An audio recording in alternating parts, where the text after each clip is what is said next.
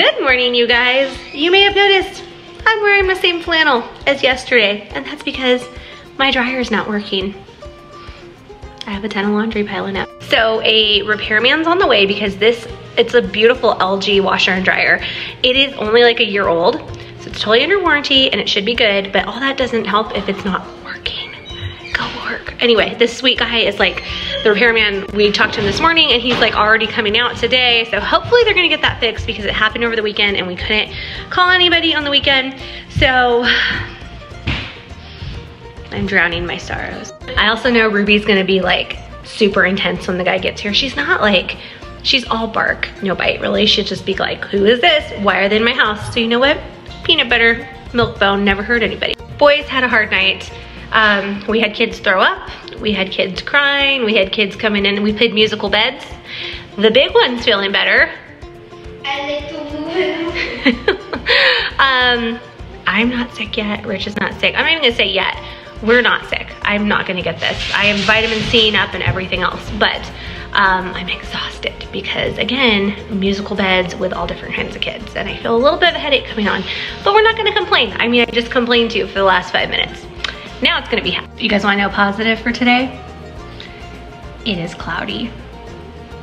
It's in the low 70s and it is very fall, very fall. And honestly, another very positive thing that happened is the kids aren't worse. Like nobody spiked a really high fever, nobody's going to the doctors, nobody needs antibiotics, anything like that. It's just been a while since we've had colds and it's because of the world we live in, right? Everybody's like freaked out to get a cold.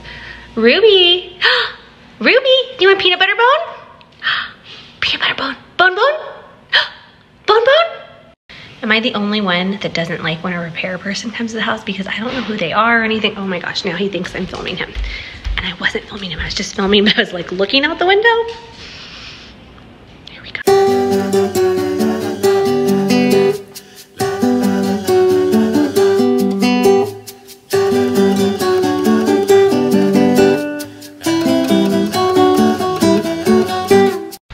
We are at soccer practice. Robbie actually got sick like Wednesday and now here we are almost a week later. So Robbie's good to go with soccer. It's the other two that are not. So anyway, repairman came. He was so kind and so sweet. And I have to say, he was so nice about telling me what he thinks was wrong and everything. So apparently it is not the dryer. The dryer is good to go. It is something to do with the electrical outlet that the dryer is hooked up to into our laundry room. So we have an electrician coming out tomorrow and it should all be good. But I will say I did a clothesline, you guys, for today for Robbie's uniforms and clothes. And my clothes smell amazing. Like everything that I just took off the clothesline, so fresh. It's like, that's probably why our grandmas did it. I mean, they had to, but it absolutely smelled just fresh and sunny and beautiful.